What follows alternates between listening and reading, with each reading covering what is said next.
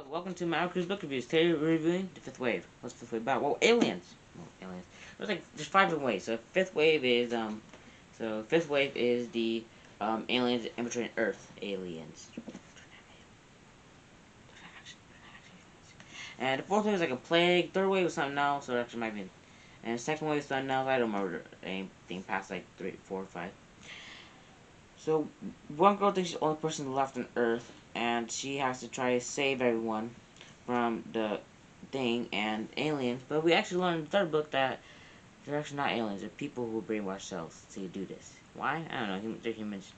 In case you have been to the planet recently, humans are really, really, really, really weird. Anyway, so it's a good book. I like it. It's like a 10 out of 10 on my. It's like a 5 out of 10. No, 7. This is like a 12, 13 book. That's my opinion. But thank you for watching today's book review. I hope I see you again next video. Bye bye now.